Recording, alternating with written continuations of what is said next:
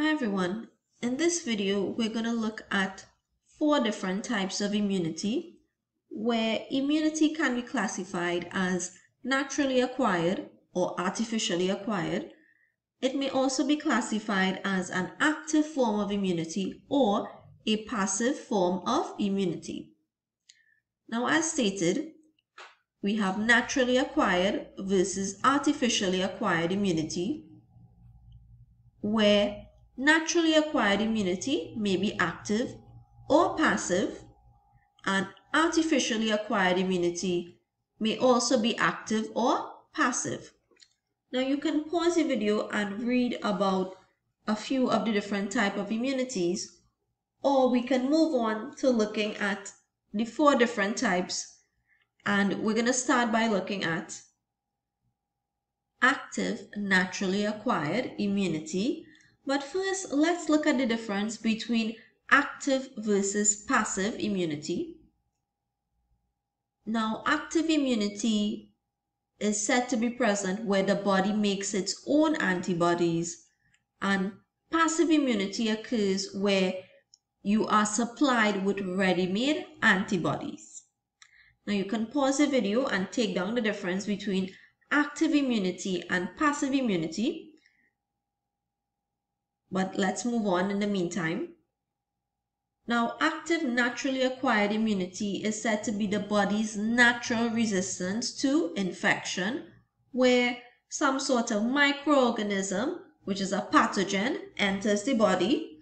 On the surface of the pathogen would be antigens, and the body is said to make its own antibodies in response to those specific antigens. Now, as said before, on first infection, the body will respond by producing antibodies, and on second infection, your immune system or lymphocytes can more easily recognize and remember the antigen, and therefore it can produce antibodies more quickly. And the pathogens are removed from the body before a person even appears infected or develops the symptoms of the disease. Now, some examples of active naturally acquired immunity are chickenpox or mumps, and this immunity may be lifelong, or immunity can be temporary in the form of a flu which may be passing around, which you can become immune to as a result of your body's immune response, that is, its active naturally acquired immunity. So we've said that active immunity is where the body makes its own antibodies. So let's look at passive naturally acquired immunity, where a body may be supplied with ready-made antibodies. So for example, we have a mother and a baby, and this type of immunity is referred to as passive natural immunity, where antibodies or ready-made antibodies are supplied to the baby in the form of breast milk.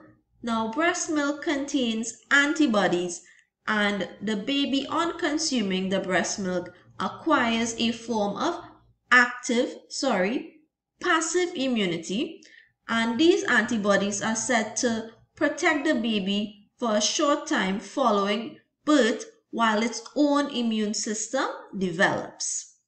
Now, this is one way in which ready-made antibodies can be acquired.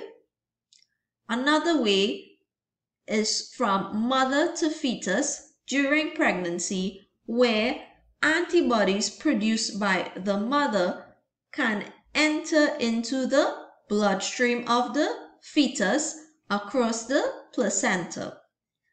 Now, this is considered to be passive immunity because it is a form of ready-made antibodies, and of course it is natural as the source of the antibodies is human-made. So we've talked about the two types of natural immunity. Let's look at an artificial type of immunity, and we'll be looking at active artificial immunity, one of which you may know but not know in terms of these details. Now, active artificially acquired immunity, as you can see here, is in the form of a vaccination, where a vaccination is said to contain a dead or weakened form of a pathogen microorganism, and as such, a vaccination would contain antigens.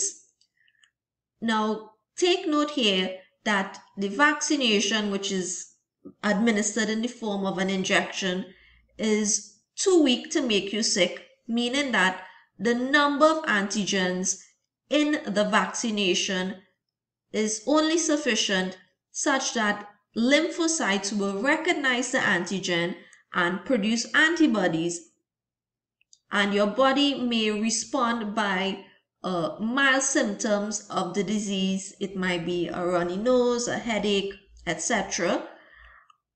And what happens on this first exposure to the antigen in the form of the vaccination is that on production of the antibodies, on second exposure to the same antigen,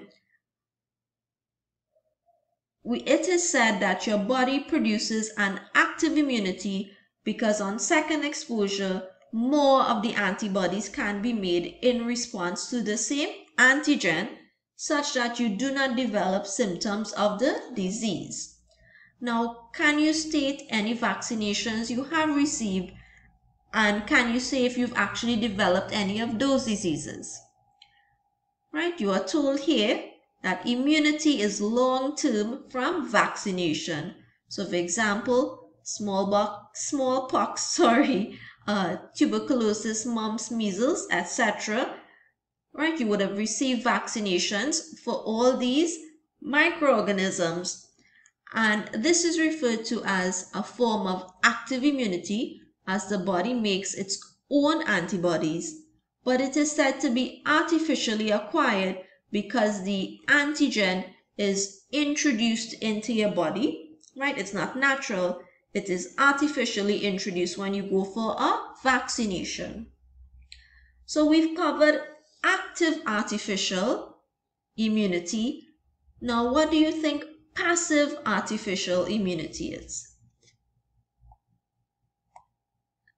Now, passive artificial immunity should mean that antibodies are introduced into your bloodstream, and these antibodies can be sourced from another person, another individual, or even an animal, where antibodies are said to be given in the form of a serum into the body. It is considered to be artificial as the antibodies are not made by your own system or your own immune system, and it is said to be passive because the immunity is short-lived. So, for example, if a person develops botulism or a rabid animal bites them and they develop rabies, by being given a serum which contains the antibodies to the pathogens, which you're going to find in persons that have rabies or botulism, this is said to be a passive artificial form of immunity, and it is said to be passive because the immunity is short-lived. Now keep in mind, passive natural immunity is also short-lived. That is, from mother to baby, the baby only gets immunity when it consumes breast milk, which contains antibodies. So it is said to be passive because it is short-lived, but natural because of the source. And passive artificial immunity is said to be artificial because it is given in the form of a serum. Now, just to wrap up, we have two types of immunity, which is called naturally acquired and artificially acquired. Naturally acquired immunity may be active, which is the body's own immune response system, or it may be passive, which is from mother to fetus or mother to baby in the form of breast milk or via the placenta from mother to fetus. Immunity may be artificially acquired in the form of an active form, which is a vaccination where the body can make its own antibodies in response to being artificially given antigens, or artificially acquired immunity may be passive, that is short-lived, in the form of an antibody serum. Okay everyone, thank you for viewing.